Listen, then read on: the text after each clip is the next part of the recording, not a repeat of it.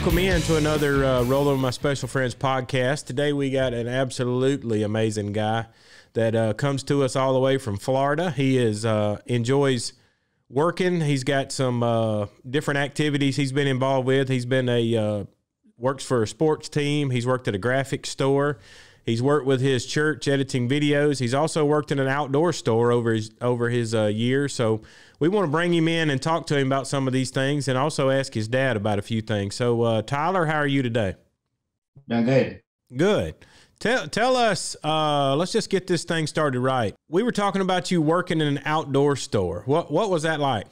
It was fun. I got to meet a lot of people, got to experience the work industry at an early age. Okay. And I really have a passion for hunting and fishing, and just thought that would be a good fit.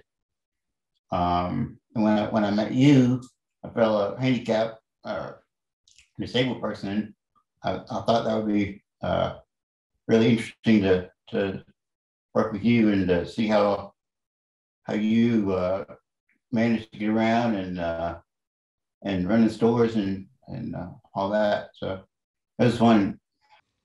So tell us, in working with that job there in an outdoor store, were there times that you felt things may have been like challenging, as far as like bending over and getting stuff or doing things? Did you feel any challenges? Not really physically. I remember one day we were filling flyers for an event that we had at the store coming, and we all had to do the old lick with your tongue and all that, and folding and all that. And I remembered at one point I was like, "Am I going to be able to keep up with this and do a good job?" And I did a timely manner. Right. But it all turned out good. Well, good. That's what I was glad to know, that you were getting a good experience and learning some things there. Now, when you moved from working, like, say, the outdoor store, and we talked about you just now, or mentioned you working with the church, working with the sound system, I believe, and editing videos and stuff. Tell us about that. I run our audio ministry, edit audio that sermons that our pastor preaches, and make them available to whoever wants to buy a CD or whatever. I got into it not long after we got there. There's a guy there that had approached me and said, "Would you like to learn about this and help me with this job?" And I prayed about it and felt it would be fun to get into and learn how to do. And I eventually he let me take over, and I've been doing that for a while, for a few years. And he's since passed away, so I'm kind of feel like I've got a bigger shoes to fill, I guess you could say. But that all went good, and COVID hit last year and all that mess. So we went online, doing all the everything online and putting the sermons online. So, I rarely have a CD order. I've maybe had like 2 this year. So it's going down, but I still have masters to make. Whoever wants a CD, all I gotta do is stick the master in the duplicator and burn it. And but like I said, I've only had like 2 orders since this year or so. But yeah, I enjoy doing it. I enjoy helping people, getting the message out to people, and just doing an encouragement.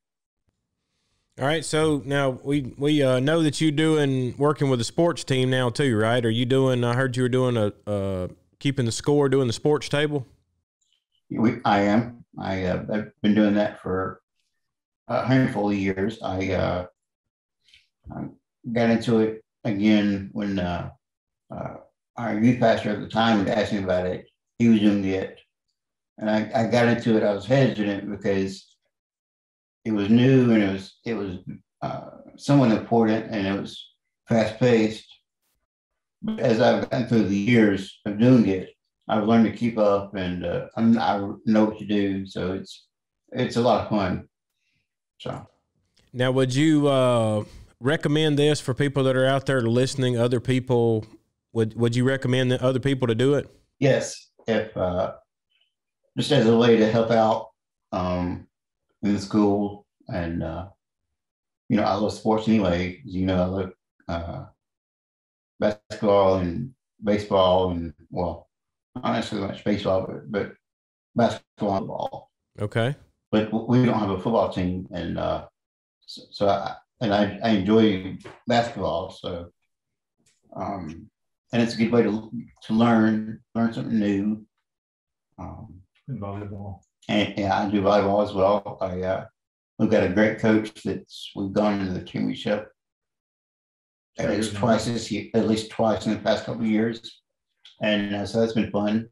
And just learning the different aspects of each sport and what all is involved in running the scores. It's a lot. People may not know, may not understand what all goes into it, but you got to really pay attention or you'll mess up, which I've done that multiple times over the years. But it's been fun. Well, I can tell you, no matter what you do, we all mess up in things. I make mistakes all the time, so I wouldn't feel bad about making a mistake. I think you actually learn from your mistakes, and that's a good thing. Tell me now, I follow you on social media and see a lot of things you do on there and a lot of posts. Tell me where the passion came from. I see you basically putting a verse up from the Bible every day. Where did that come from? It came from just wanting to get just being encouragement to people, get verses out and just get spiritual things flowing. Through social media, you see a lot of negativity and political stuff and much mess. Really, I just wanted to throw that out and just to be an encouragement to people and to really spark their interest in spiritual things. Well, I really admire you for that too, because it's a blessing to me and a lot of other people that get to see it every day. A lot of times people see things on social media that they don't click on or respond to, but they see it. And I think you just putting that seed out there and letting them see it, they have to think about it. And I think that's really inspirational on your part to be able to put that up every day and make sure that people get that reminder that they need. Tell me, I know every day we talked about some jobs and we've talked about social media and other things. Tell me about in your house there. How helpful is Mom during the day? She's very helpful. She helps me, with the morning routine. She goes, lately she's been going out and getting stuff that I need for personal things. It's just I can't get out or don't get out as much. That's been very helpful. And she does my laundry, does my ironing, cooks food for me, and she's just a real blessing. My good. Can you send her to my house? Because I need all those things done too. All right. Well, let's see. Dad, give us some stories here. Give us a definition of what spina bifida is. Spina bifida occurs very early after conception. It's when the spine doesn't properly close into a tube like it's supposed to be, and because of that, there's a wide range of issues that happen because of that. Some of them are just neurological. Some of them are orthopedic as well. And Tyler has it. We found it in a ultrasound early in the pregnancy, and he has, I guess you would categorize a more severe case of it, but the Lord has blessed him with just fantastic health. So now tell us what, if I'm going to say this right, shunt. Tell us what that is and what the purposes are those. The majority of spina bifida patients have hydrocephalus, or they have water on their head, and it's because the ventricles in their head don't properly drain the fluid out of their head and out into their body. So they go in and put a shunt in, basically a valve up where in the top of the ventricles are, and it drains down. There's different types, but basically it takes the pressure off of your head. And Tyler had one, they put one in not too long after he was born at Children's Hospital in Birmingham. And then he had a small revision to it very shortly after that. And then his first shunt, I think usually a lifespan on a shunt is, 6, 8, maybe 10 years. His first shunt lasted about 16 years, which was almost unheard of. And he's had a couple of revisions since then, but shunts are really critical to maintain the proper pressures in your head. Now, if I was a family out there and we were going through that process or thinking about it, how do you relate to the pressures in the head? Are there signs that let them know that the shunt needs to be changed out? Yeah, I mean, usually when a person is having issues with the pressures in their head, they're going to become lethargic. They can probably have pretty severe headaches. They may have nausea and stuff like that from it. Tyler is one of those very small percentiles. It's asymptomatic. His shunt can be malfunctioning and he not have any symptoms whatsoever, which was the case, when he was about 16 when we had to have it replaced. He didn't have any symptoms at all. They just found it doing their annual checkups. Okay. So now, and I also know there's another part involved here. Tell us or explain to everybody listening what scoliosis is. All right. So scoliosis is a curvature from side to side in the spine. And then there's also a kyphosis, which is a curvature front to back in the spine. Like I said, in spina bifida patients, you may meet one that doesn't have any issues with both those.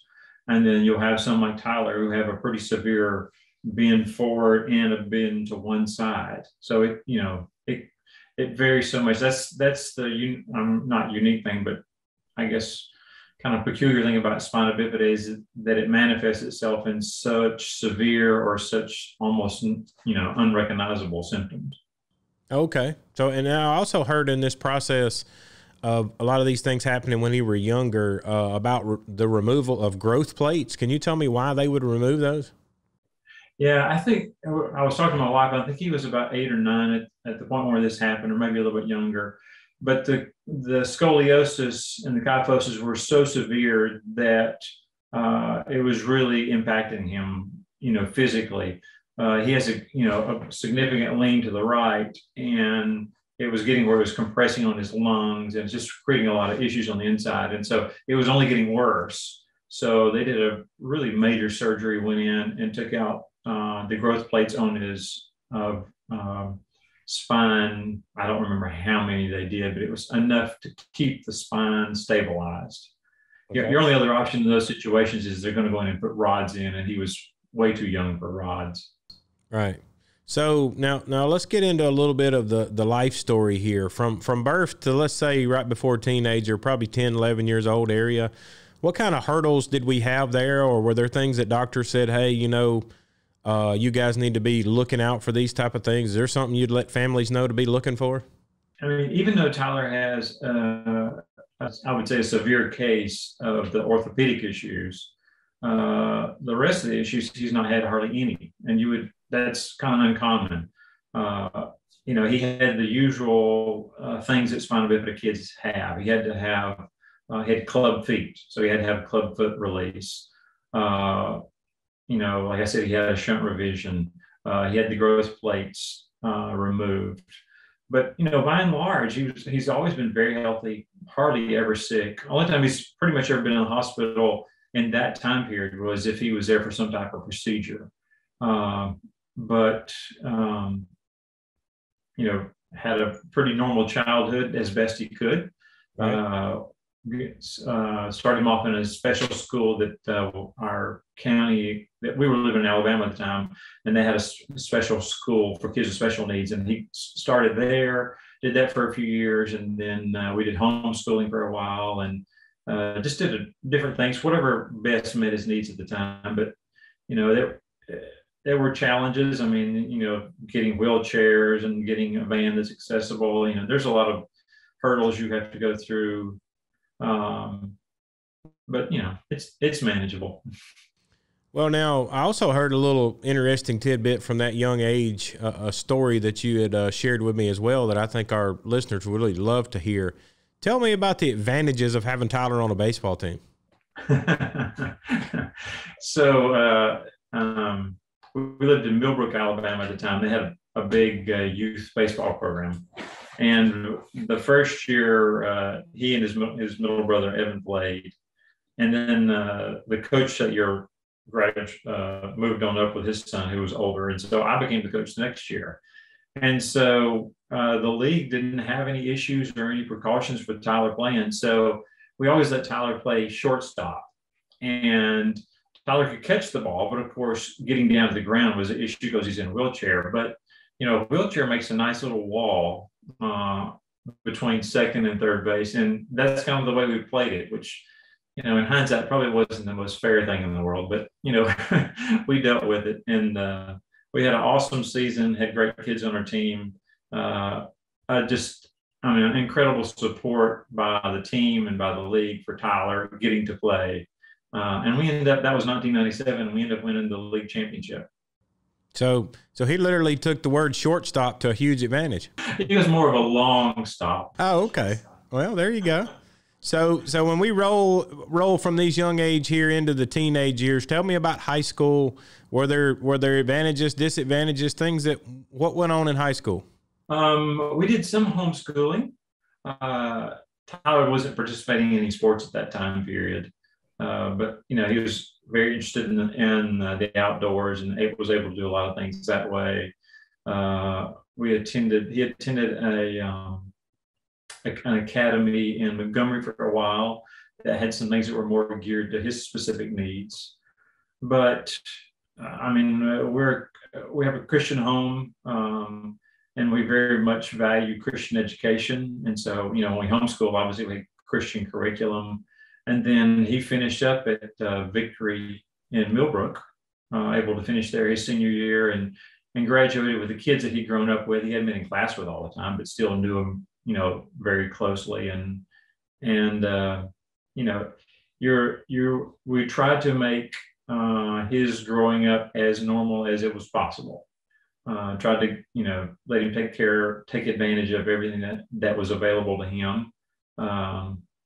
And I haven't asked him, but I don't think he feels slighted when he was growing up. So in that high school era then we're talking about, you feel like everything was pretty well comfortable. There was nothing that you felt, you know, gosh, looking back on it, I'd tell a parent, maybe do this. No, I think the only thing I might regret was he went to work for this shady character running a sporting goods store. That was kind of a problem that no, we were very blessed.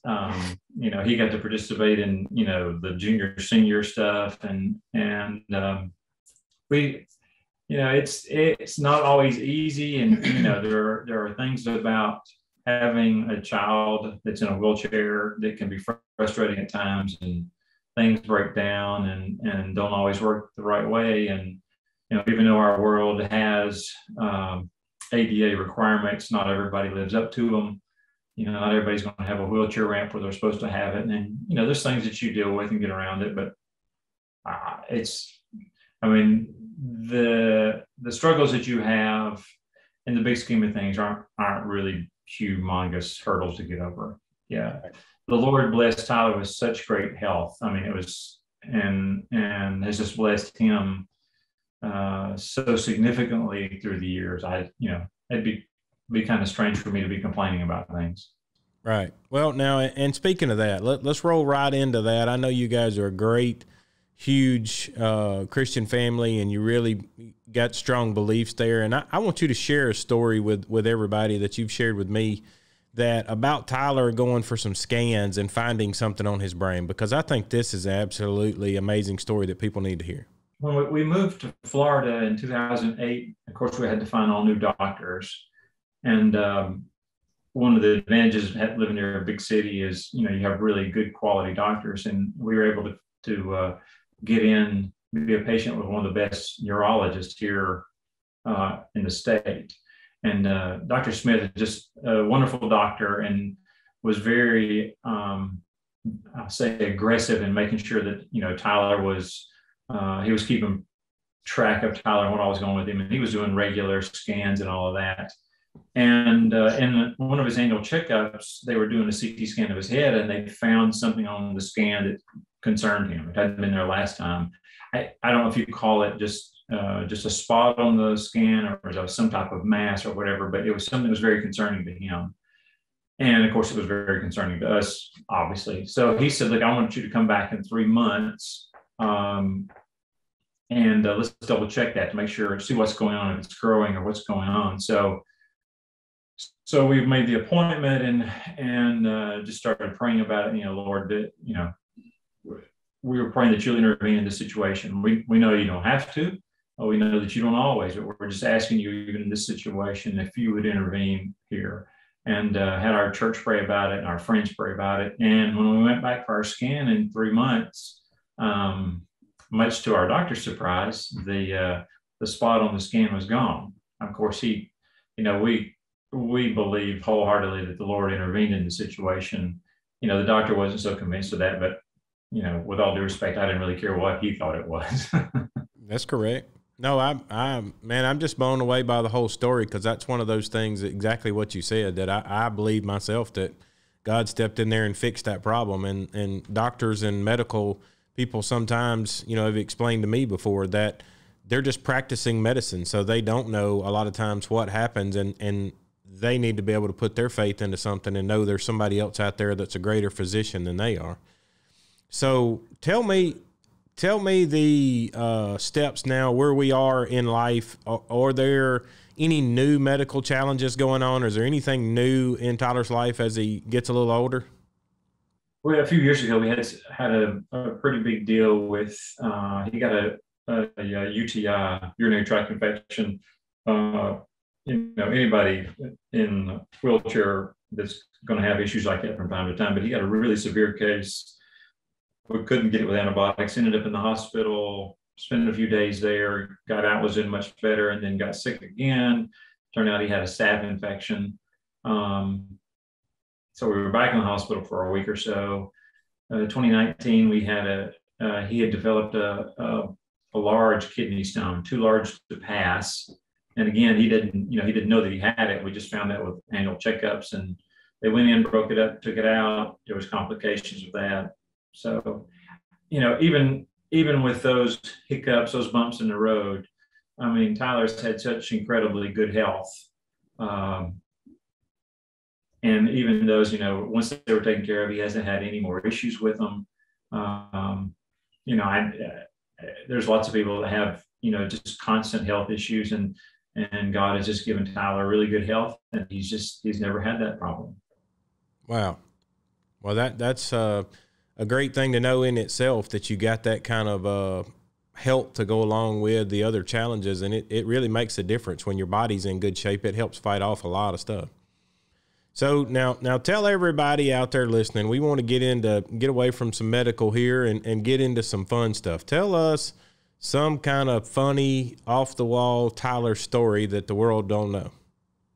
I was thinking of this. I mean, I could think of some funny stories, but to me, the cooler stories are the things we have gotten to do specifically because of Tyler, because he's in a wheelchair.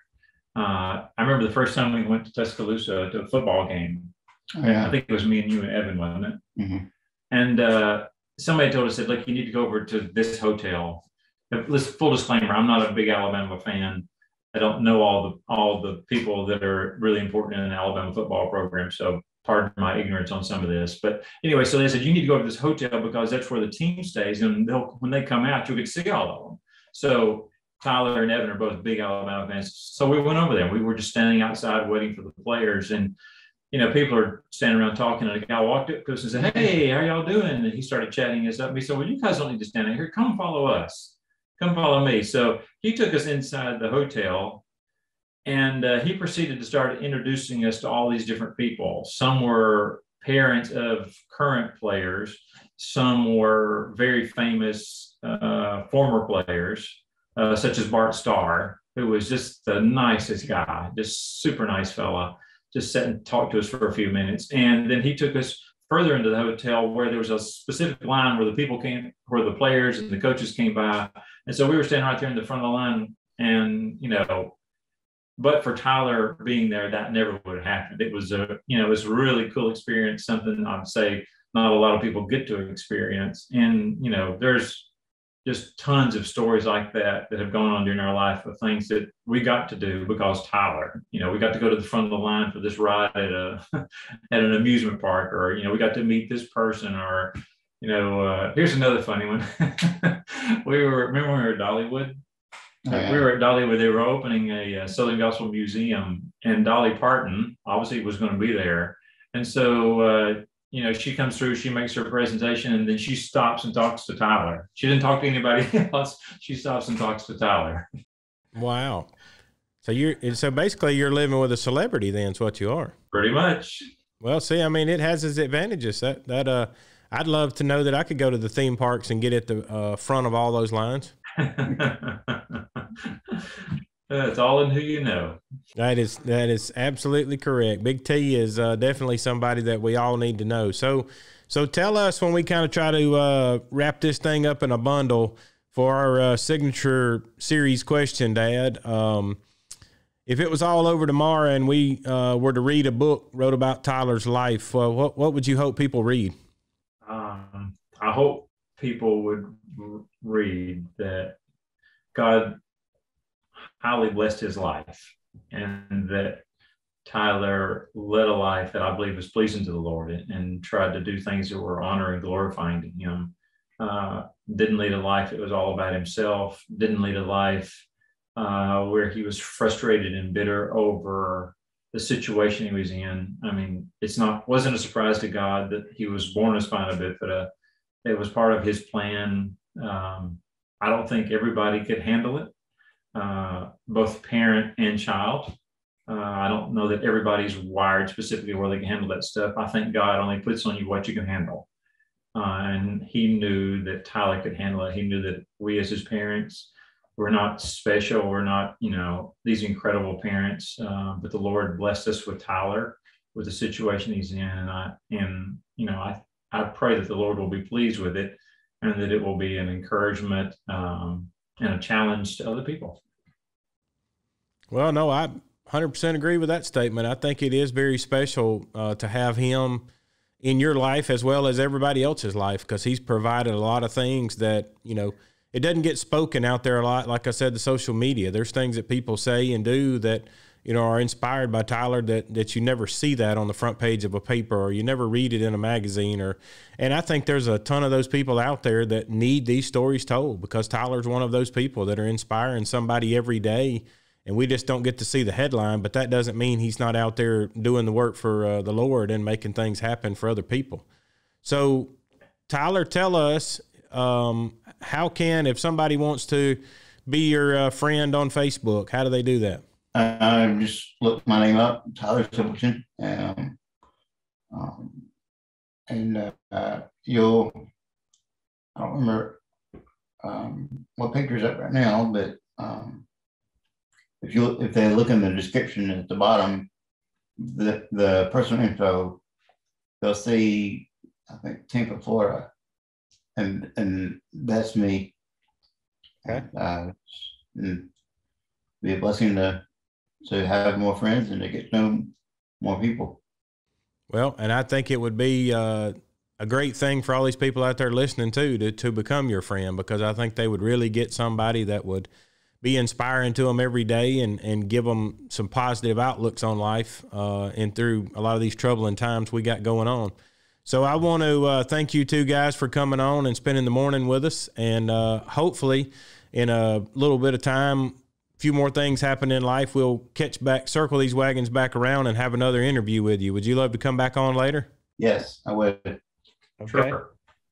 All right. Well, thank you guys very much for coming on, and we'll talk to you next time. Yep. All right, thank you. Thanks for the opportunity.